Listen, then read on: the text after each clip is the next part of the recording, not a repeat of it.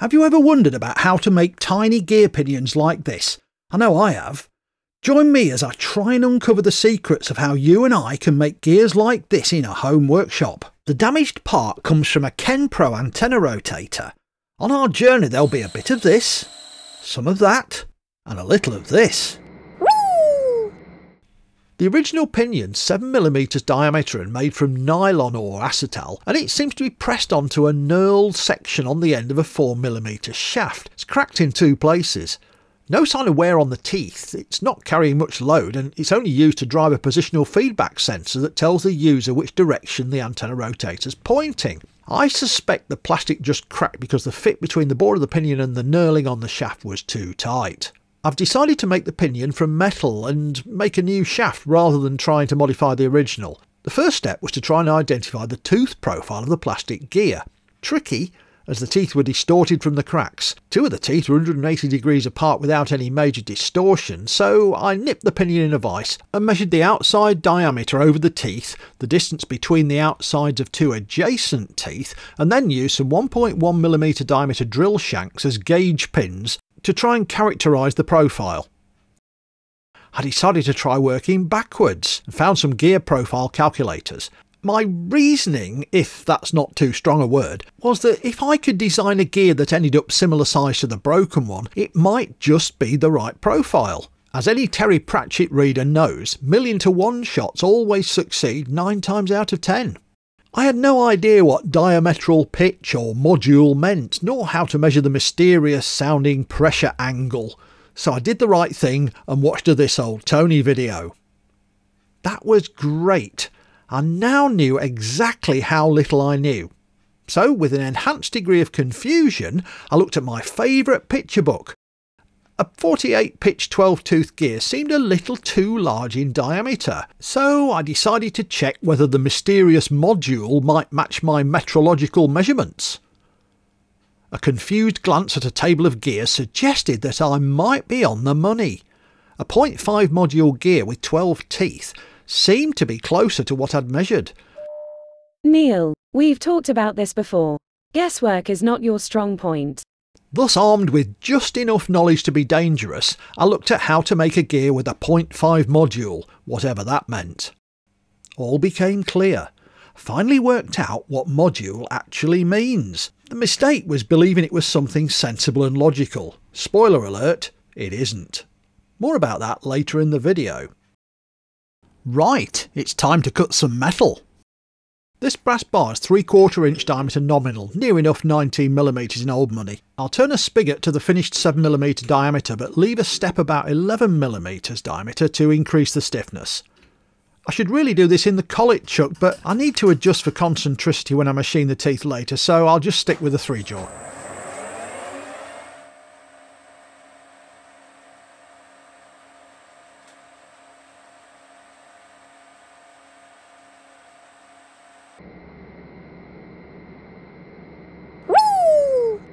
It just wouldn't be a proper machining and microwaves video without at least one of those.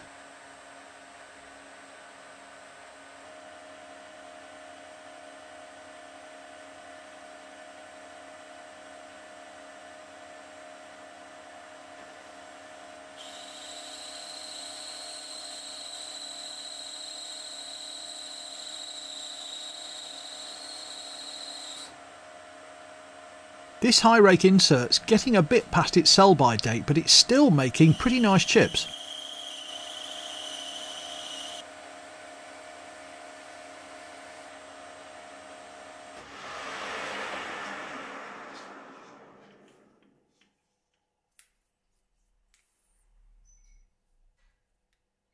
I know I could just trust the DRO, but this isn't a production shop and I enjoy using these micrometers.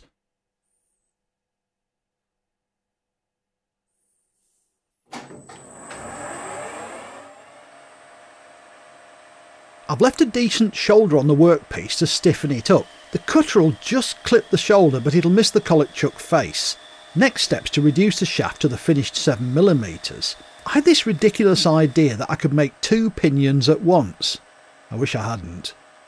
Might have been even stiffer if I'd have made the 7mm shaft about half the length, but then I should have used a collet chuck instead of the 3-jaw, shouldn't I? I'm a rubbish machinist. When the going gets tough, the tough go shopping. At least usually.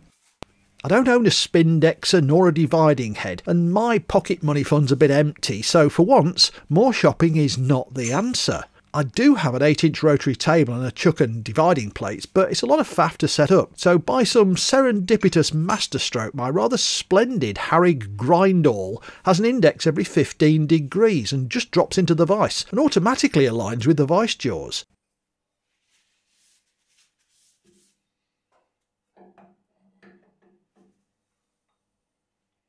With the Harrig, which is really intended for grinding, the workpiece clamps into an integral V-block and the offset can be adjusted with a rack and pinion and then locked.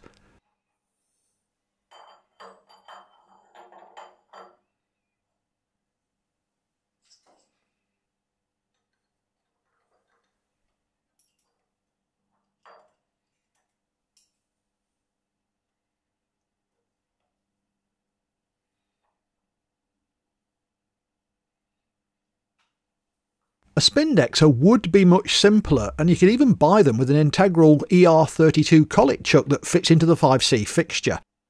Even a simple plate with a hole pattern and pin might be feasible.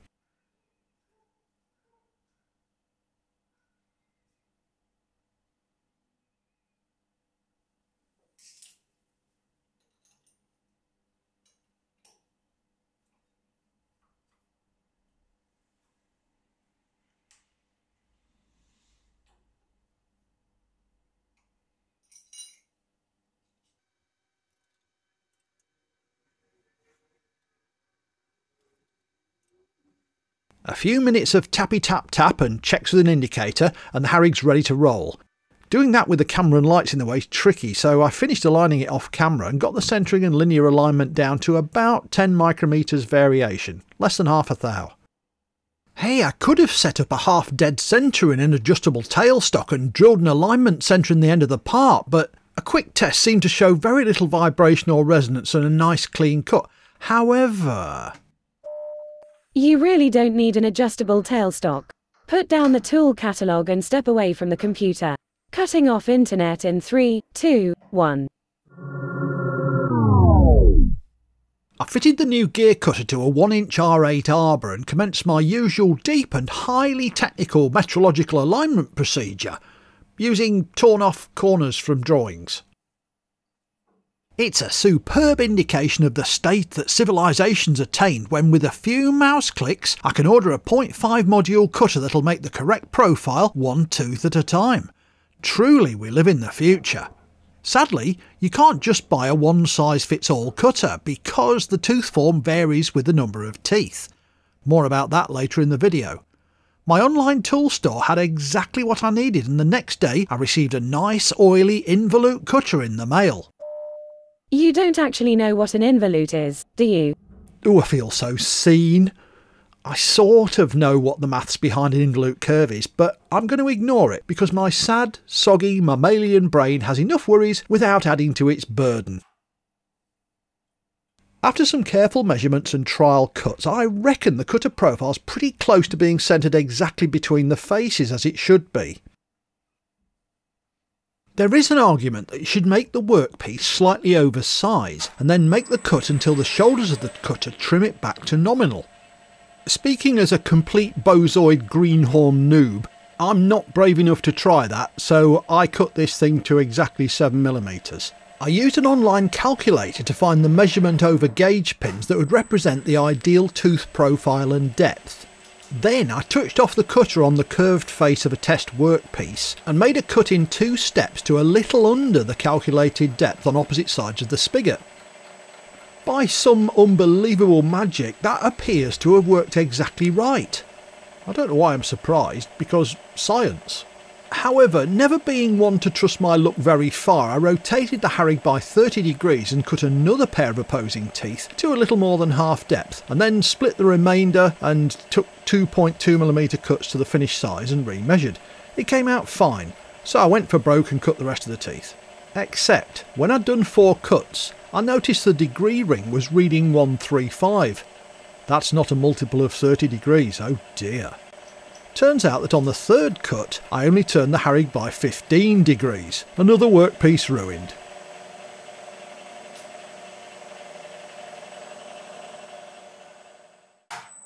Lucky it was only the test part. I was so cross I forgot to press record as I cursed the gods of machining for not preventing me from being total rubbish.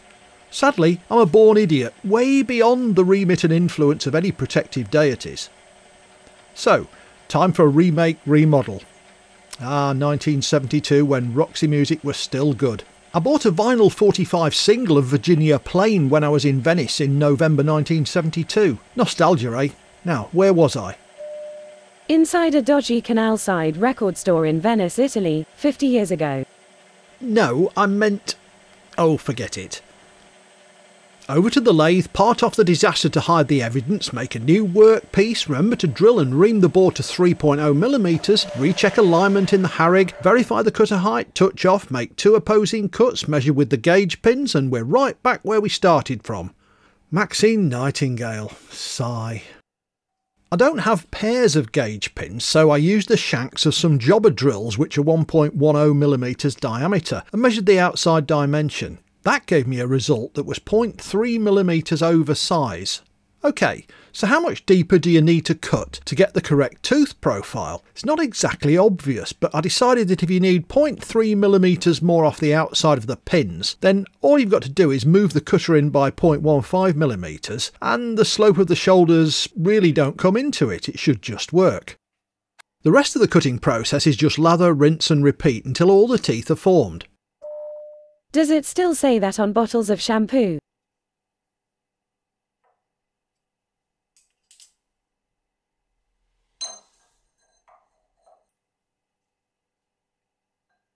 All the teeth look the right size, the spacing looks right. I think it'll do.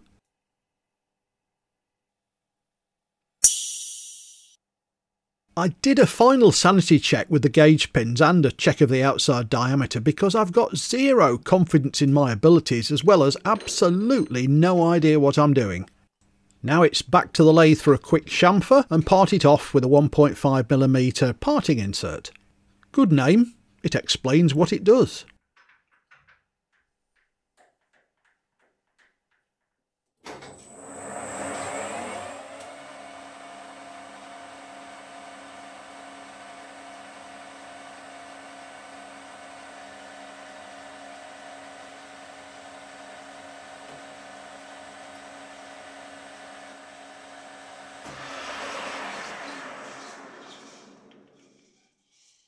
Some folks use a craft knife, some use a steel rule, but the first thing I picked up was a cheap gauge block, so I used that to set the right edge of the parting blade flush with the face of the workpiece.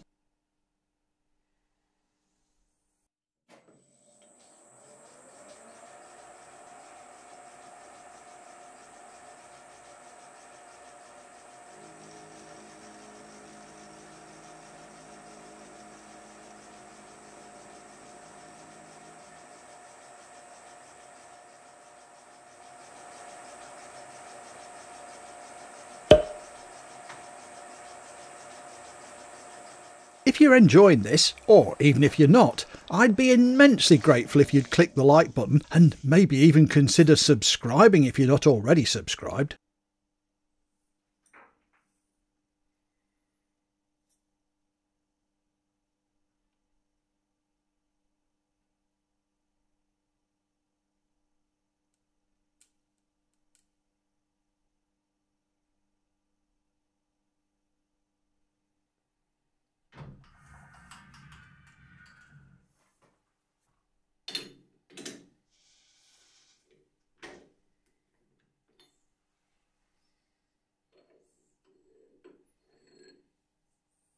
We need to talk about involutes. Bear with me here, this gets a bit weird. Imagine 2 perfectly meshed gears. Imagine flattening out the teeth so the gears become smooth cylindrical rollers in contact at their theoretical pitch diameters. I modelled this in 3 Blue 1 Brown's Manim and added the green and blue circles at the imaginary pitch diameter.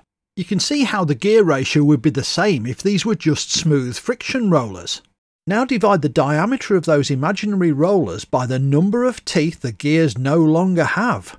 It gets worse. The High Priesthood of Gearing also wanted to consider whether the teeth are based on an involute, cycloid, trochoid, hypoid, convoluid, globoid, or even a Wilhaber-Nobikoff form.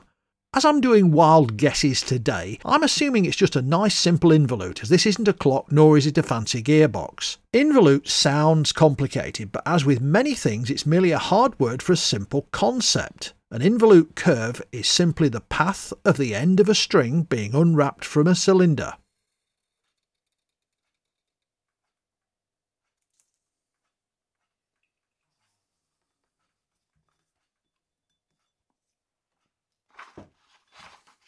It has the rather splendid characteristic that if you make matching gears with an involute form, even though they have different diameters, the direction of the transmitted force stays nearly constant. There's a relatively simple expression to generate an involute curve. Relatively. In addition, even if the gears aren't spaced exactly right to get a perfect mesh, the curves still match well, so you don't have to do the clockmaker thing and do a load of poising to get the mesh perfect. Now it's definitely time to use the ER40 collet chuck.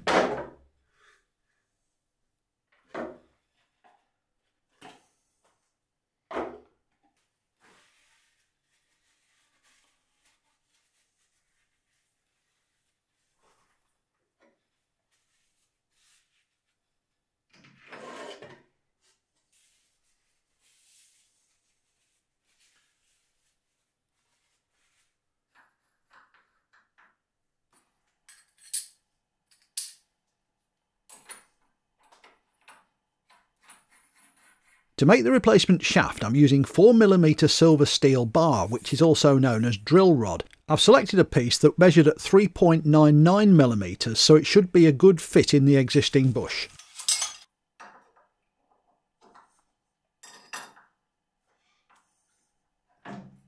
First operation is to face it off, zero the DRO, and then make an initial cut for the 3mm spigot to fit inside the pinion.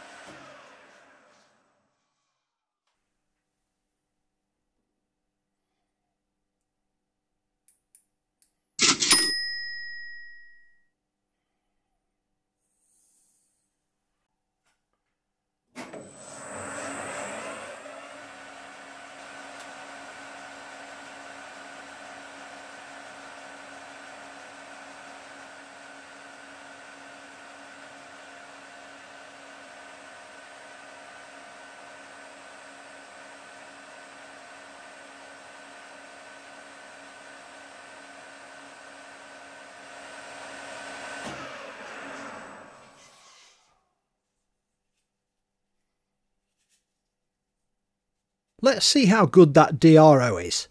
Time for a test fit.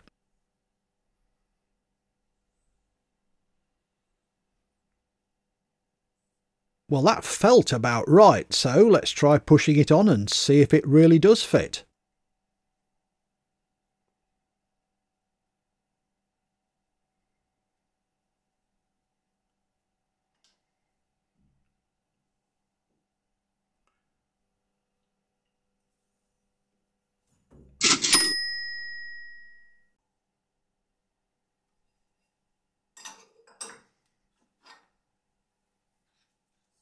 Now I need to trim the pinion to length, so I'm going to flush it against the face of the collet, then touch the tool against the collet to give me my zero reference.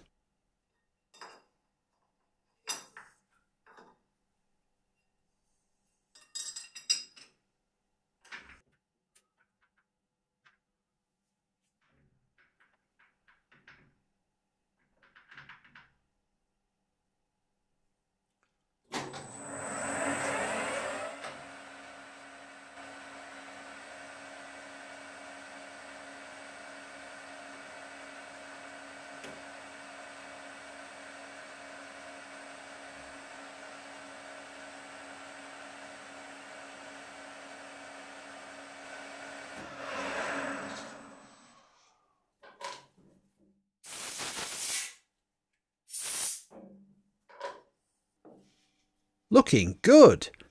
There's still plenty of scope for disaster though.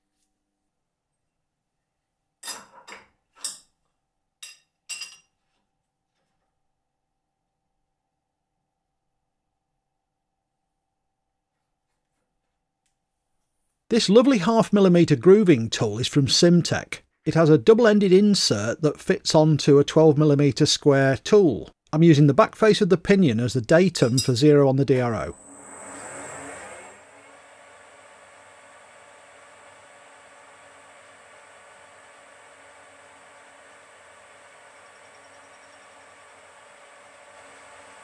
The groove needs to be 0.75mm wide and 0.5mm deep, so the bottom of the groove is 3mm diameter.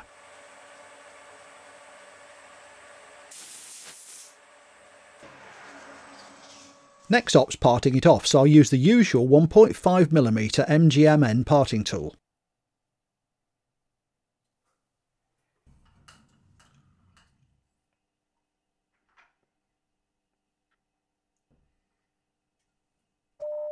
Excellent choice of camera angle there. Amateurs, honestly.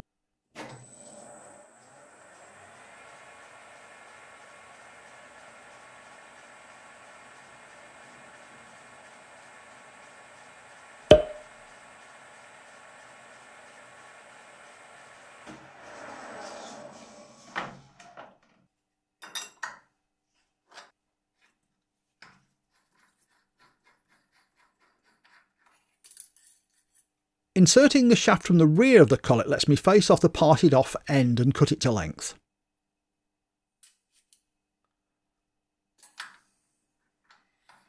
As you can see, I'm very professionally not changing the camera angle. Great.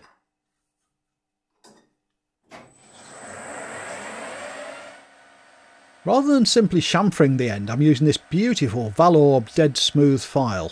I've got a rather expensive Swiss file habit.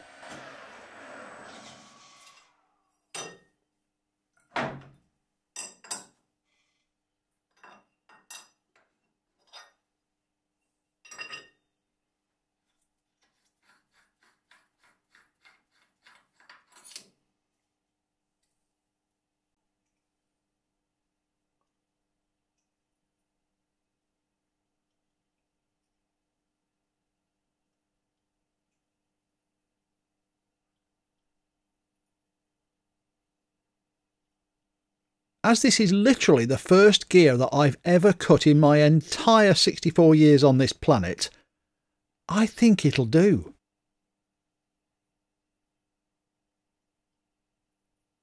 YouTube thinks you'd like this one next.